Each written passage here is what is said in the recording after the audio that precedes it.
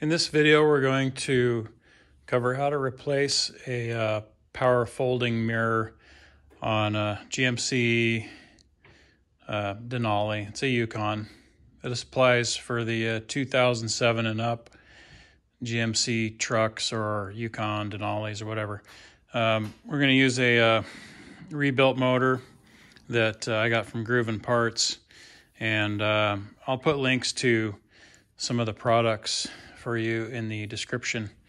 So to start with, we're going to take the shell, the outer cover off. Now I've already pre-loosened this shell on the mirror, but basically you're going to come in here with a plastic pry tool, and you can get these at Harbor Freight or Amazon or whatever. Like I said, I've got links in the description. So you're just going to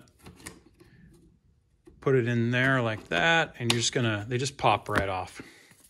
It's pretty simple. I chose just to do the mirror motor versus going in and replacing the whole motor assembly, mirror assembly, because the only thing that really needs to be fixed is the motor. And the motor that I bought has reinforced metal gears in it. So anyway, you just keep prying the shell off here, in here, plastic in there, it just pops right off.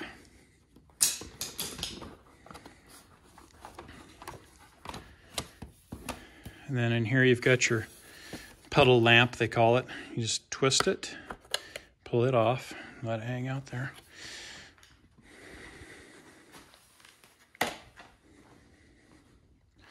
So there's a few things here we're going to do next. The next thing we're going to do is get this mirror off. And this is the hardest part of the whole thing, is to get that mirror. Actually, putting it back on was harder than taking it off. And there's some tiny little spots in there. I'll try to show you here in a second. All right, so if we're looking up in there, we've got tabs. The circular base here is what the mirror attaches to. And there's these little tabs in here right there. You can kind of see it at the end of the screwdriver. Those are going to be popped up. You just push those up with the screwdriver. Hopefully I don't pop it off and drop the mirror on the ground, but this is the worst part about this job. You can get the screwdriver in there and kind of wedge it, and then twist, pop each one of those things up. The other ones are kind of hard to get to, but you just do all four. Sometimes you get one started, this one right here, get that one off, and then the rest of them just kind of come naturally. So I'm going to go around the other side and try and pull the mirror. Okay, so we're just going to try and push up, and usually those tabs the rest of them will pop loose.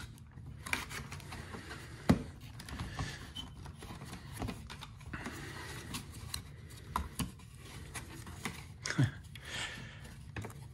think last time I had a pry tool underneath here. There it goes. So I just got that one on the lower corner on the other side off, and I just pry it up on that side, and it sort of felt like, yep, there it goes. So that wasn't too bad. Getting it back on, that's another story. So we got to get all these wires out of here. What I recommend doing too, of course you got this video to watch, but I would take a picture of each step so you know where the wires went, where they go back on. Your heated part, that doesn't matter which one of these goes on either side, because it's just a in and an out, and it doesn't matter. But if they go back on the same way, fine.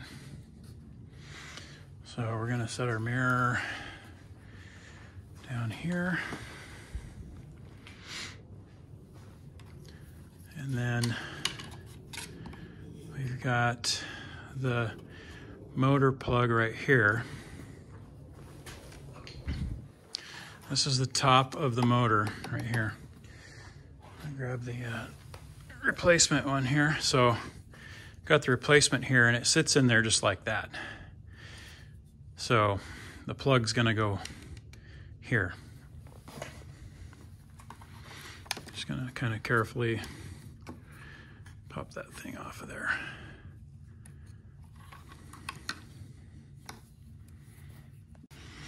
So there's 4 Torx head bolts in there. Kind of see them there. And we're just gonna remove all of those. They're T10s, Torx head, T10 size.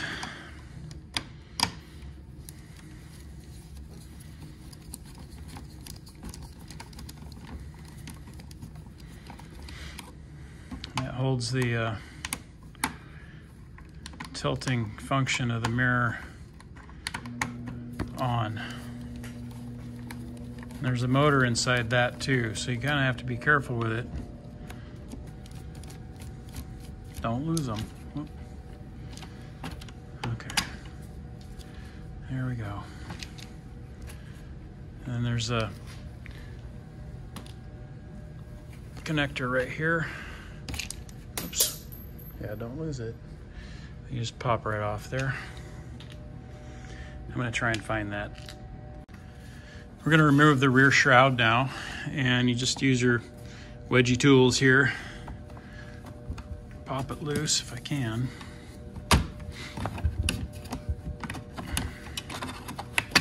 There we go. Stuff's pretty stout. I mean, for plastic and clips, it's a pretty stout deal. So you have just this frame part here left. All right, so believe it or not, they used pins to mount the motor and this frame part here. So we're just going to use a little punch tool here and tap these out.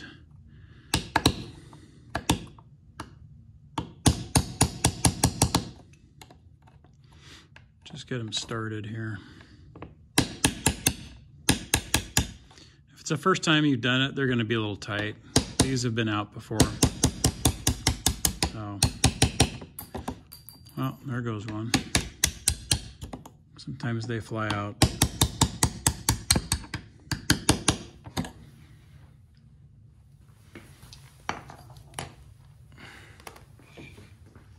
All right, and they'll be sticking out the backside here. Just pull them out like that.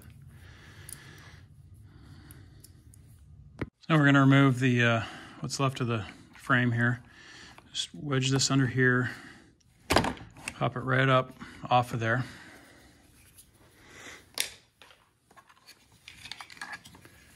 Hold your wires up, feed them through. And there's your motor. Something I want to point out, what the old motor does when they're worn out, or the gears inside here are stripped out, so you get a lot of play. Now that doesn't look like much, but when you get this piece on there, it exaggerates the movement, so the whole mirror is floppy. Because you might go, oh, that's not too bad, you know, but then if you look at this rebuilt one, there's absolutely no movement at all. Pretty simple to remove this. It's just a T20, a Torx head T20, which I'll put all the links in the description of everything you need here. And we're just going to remove all of them.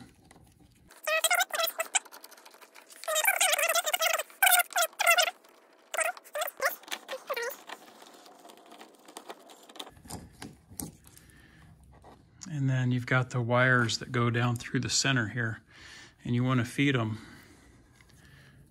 They won't all go through at the same time, but you can pull individual ones through first so that you have more room for the rest of them. Because it won't work the other way.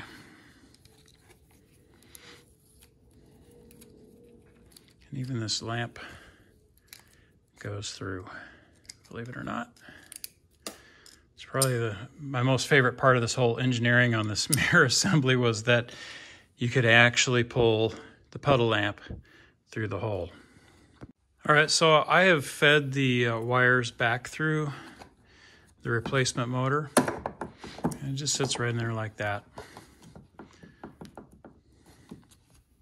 So when I was troubleshooting before I ordered the new motor, I did not test the old motor when I put it back on because I had the whole thing apart, and just to see if I could tighten up the gears or do anything with the old motor before I ordered a new one.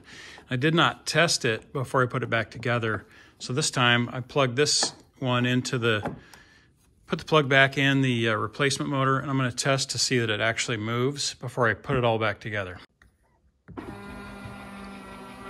Worked. Great. So thankfully this thing works, and some of the other videos mention disconnecting the battery, but I did not, and it's not a problem. Just don't have the keys in the ignition. I have not had any issues with doing that. But if you want to be on the completely 100% safe side, yeah, you can disconnect the battery if you want. But for this procedure, I didn't bother. One thing I want to talk about are prices. This motor here at GruvenParts cost me $229. I'll get $30 back if I send in the core to them. I chose this because I had already had the mirror apart, and to me, it wasn't much harder than actually taking the door panel off on the inside and sticking a whole new mirror on there that might have came from China or who knows where.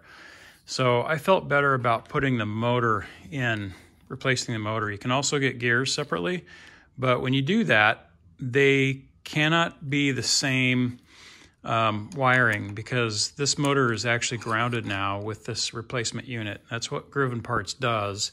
I'm not affiliated with them, but with the research I chose this option. Scrub through this part just a little bit if you get tired. I'll just keep working on it actually while I'm talking. So you can get those Chinese replacement mirrors on Amazon, and then put the your original factory covering back on those, and that works fine because they're not painted when you buy them on eBay or Amazon or whatever. But I just felt like using the same parts when all you need is a motor was the way to go. And so far it's working.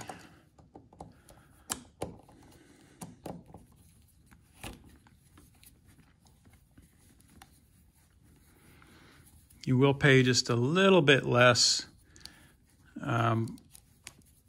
by buying a really cheap mirror on eBay, but then you're still getting the plastic gears in the motor that failed inside of here. So my thought was, if we're going to keep this thing, why not just do the motor with the new upgraded metal gears in it, and it'll be a lot more solid. Okay, we're going to replace the frame here, feed all the wires back through. I'm just going to leave the motor connected since it was working when I checked it.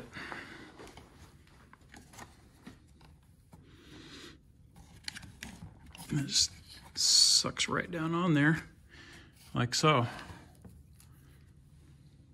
Okay, next we're going to put this back on.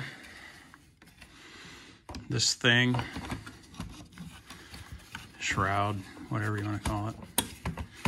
Just kind of leave it on there. Oh, actually slides into these two little slots here.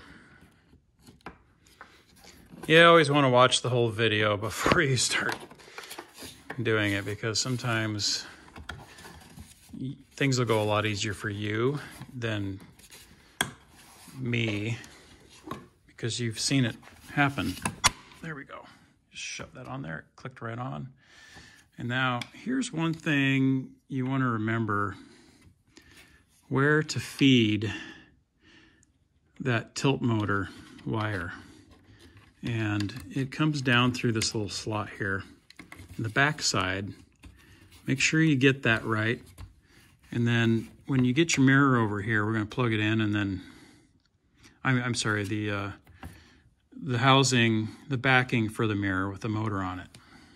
Okay, so we've got our tilt motor housing and backing plate here. There's actually a little motor inside here. So this video also pertains to changing out your glass for the mirror, or this tilt motor part if it stops tilting or whatever. We've got our T10 back on here, and this one's pretty straightforward, putting this back on. Just trying to get these all lined up again. Let's put this plug back in first. There you go.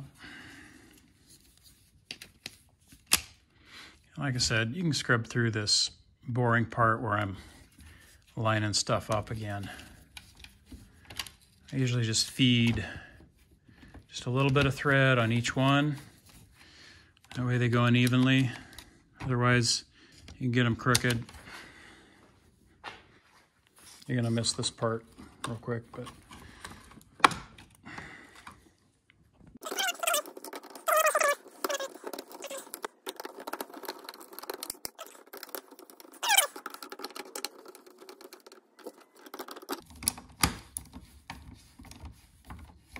there.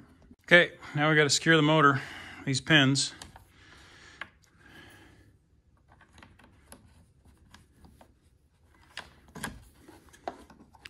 Once again, we want to equally try to feed them in there so that you don't get one off. And you can kind of see, you probably can't, but you should be able to see all the way through on these. And if you're having trouble, just give it a little tap lightly while you're holding on to it. It'll find its way in. If you got one that won't quite go, there it goes. Just lightly tap these things equally. I did notice on the back side of this one that there's a little plastic that's broken right here, and it was probably because of when I put it back together last time. The motor wasn't quite lined up, but it's still pretty secure. Get it all the way in there. Funny that they would use pins. It's almost like going back in technology. All right, so this motor obviously a lot tighter.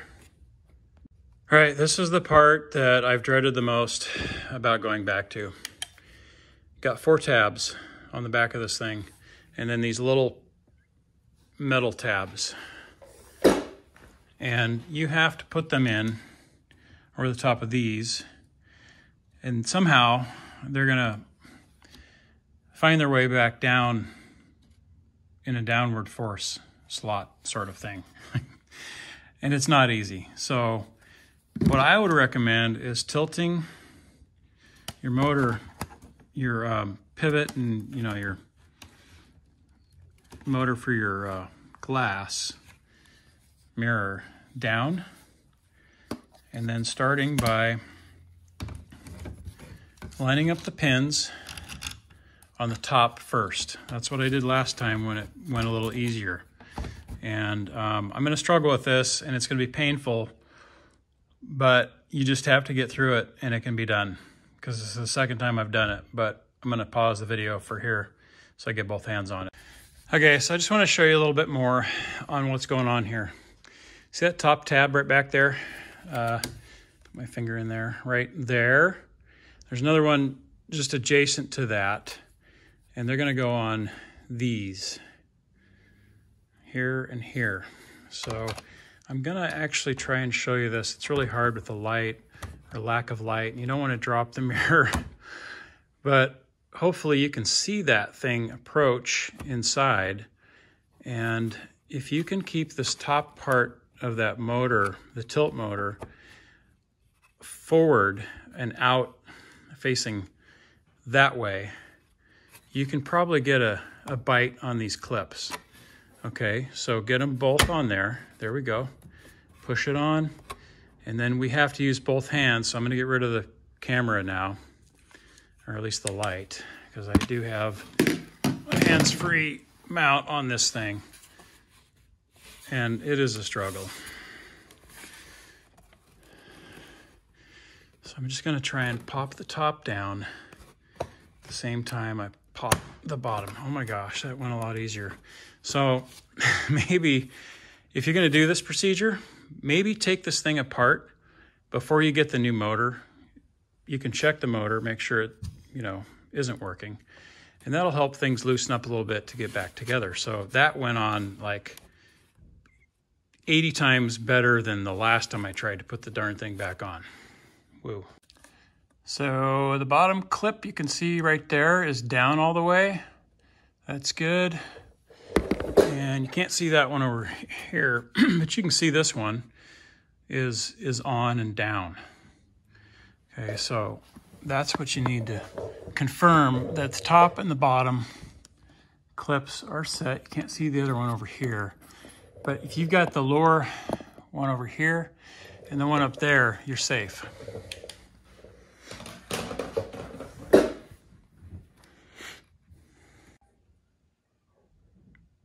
So we got a couple of things to plug into the back side of the mirror, the glass. That's this one plug here that powers your blinker. Turn signal and whatever. And then you got these leads for your heater if you have a heated mirror. Pop those back on. And then all we've got left is the puddle lamp. So now we just have to put the shroud on. We're done. Okay, put your puddle lamp back in the slot here. Push in and twist it, make sure it's tight.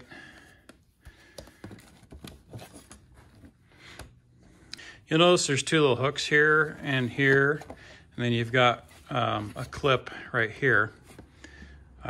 So it's probably easier just to feed this thing over the top